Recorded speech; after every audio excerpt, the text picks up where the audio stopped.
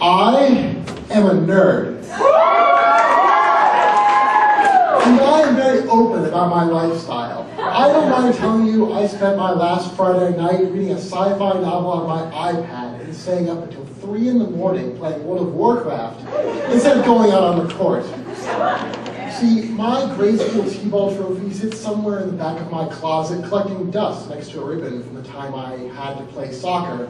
But my speech and debate trophy still proudly over my bookshelf next to some figurines I got from a collector's edition of an anime. They're not dolls. Most girls who say they like nerds don't actually like nerds. They like what they think is a nerd. They like Michael Cera. I apologize, but Harry Potter and Lord of the Rings have just become mainstream. You see real nerds dress up as wizards and go to medieval fairs. And those sorcerers could turn Ron Weasley into a newt. And yes, that is a reference to the greatest wizard movie of all time, Monty Python and the Holy Grail. Putting on a pair of thick glasses does not make you a nerd, nor does it make you a hipster and or ironic.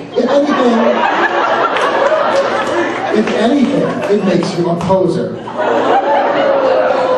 Really, nerds are the hipsters, kind of. I've been using a Macintosh computer since I was 2, before the iPod, iPhone, iPad. I've been wearing glasses since I was 7, and I don't even know how to put in contact lenses.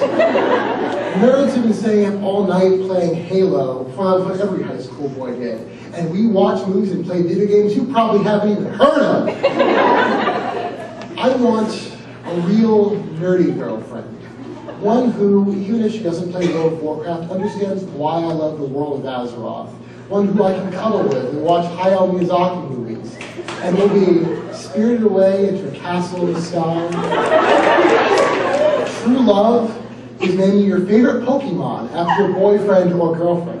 Nerds have hearts too. If you want to get laid, you'll stop playing World of Warcraft, she told me. So I stopped, and so 2 weeks later, she broke up with me. I wasn't getting laid when I was playing WoW, and I wasn't getting laid when I wasn't playing WoW. So I decided that if I wasn't going to get laid, I'd re-enter the world of Azeroth and spend my time playing demons and dragons and skeletons, instead of pretending like whether or not I played WoW had any effect. Because, you see, nerds are some of the greatest people. We don't care about the color of your skin, or your gender, or your religion. We care about how good you are at playing Halo and StarCraft. And if you're not so good, there's always time to learn. You see, nerds have been rejected so many times before that as long as you're accepting of us, we're accepting of you. And there are so many different kinds of nerds. You have math nerds with subsets algebra nerds, geometry nerds, calculus nerds, science nerds with subsets biology nerds, chemistry nerds, physics nerds, you have science fiction nerds, computer nerds, video game nerds, internet nerds, film nerds, anime nerds, also known as otakus, and the list goes on. But these are not divides within the nerd community, no, they are sources of comradeship. Now, if I sound stupid or crazy, no worries, I've long since given up the notion that I'll be popular. I am the uber nerd. But if this interests you, I welcome you to the cult of cult classics, obscure jokes about old video games, and other geeky trivia. If I have promised cake, I do apologize. The cake is a lie.